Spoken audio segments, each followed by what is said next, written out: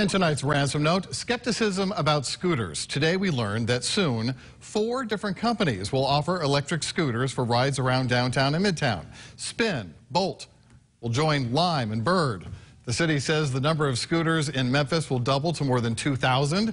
They are fun, they are an alternative ride, but they can also be dangerous, zipping around up to 15 miles an hour, sometimes running into pedestrians as they pass them. They clutter our sidewalks, block entrances to stores and restaurants. People with disabilities find them hard to get around. Nashville is threatening to ban them outright unless operators agree to some new restrictions. The city wants to cut their numbers in half.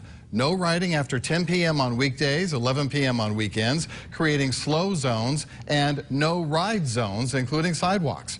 Memphis is taking some steps, looking at data from operators and making sure that their fleets don't get too big.